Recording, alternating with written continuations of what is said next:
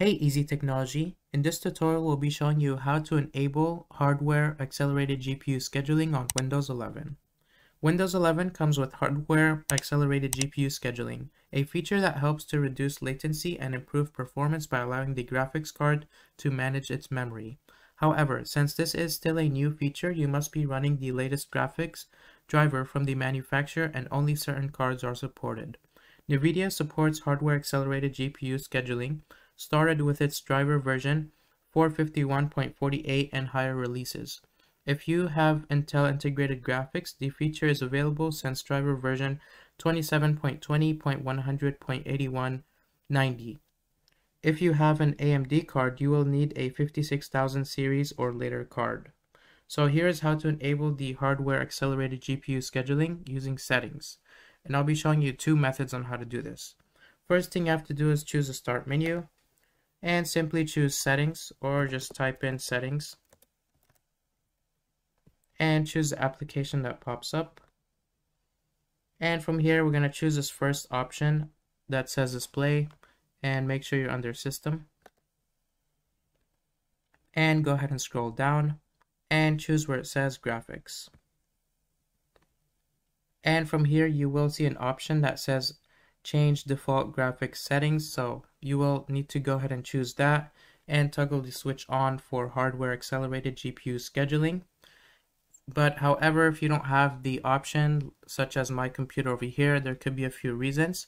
Either your graphics card does not support it, the graphics card isn't up to date, or there could be any other reason.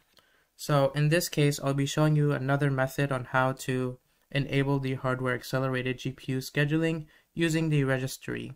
And before we do that, you might want to upgrade your graphics card. So just in case it's not fully upgraded, minimize this, right click on the start menu, and simply choose Device Manager.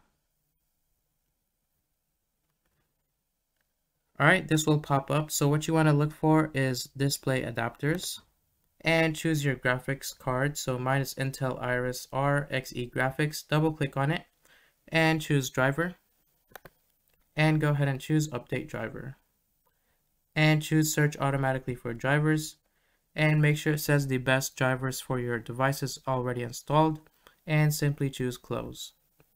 Go ahead and close, and let's exit this out. Alright, so the second method on how to do this, if for any reason you don't have the option under settings, is go ahead and right click once again on the start menu. And just a quick note before we start, it's important to note that modifying the Windows registry can cause serious problems if not used properly.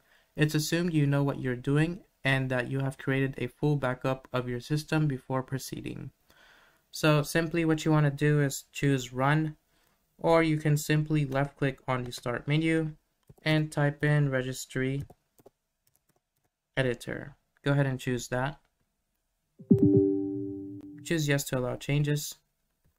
And what you want to do is simply follow this directory. And once you're here, go ahead and scroll down. And this does go in alphabetical order. So find the folder that says graphics drivers. Go ahead and choose this arrow right over here. And simply you don't need to choose anything else. So all you have to do is left click once on graphics drivers and simply go ahead and right click, and we're going to choose new. So find where it says new and go ahead and select the word 32-bit value. And what you want to do is name this folder HWSCH mode and choose enter. And it's going to create this new file for you here. So what you want to do is simply double click on this folder and change this value data from 0 to 2. And once you're done, go ahead and choose OK.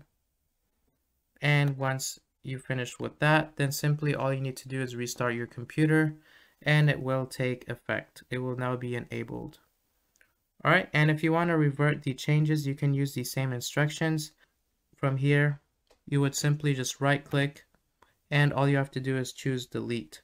So before I delete it, I'm going to go back to it. If you want to go back and turn it off first, so change it back to 0, choose OK. And once again, if I don't want it to be turned on, the hardware accelerated GPU scheduling, I'm going to right click on this folder and simply choose delete. And go ahead and choose yes. And that's all you have to do.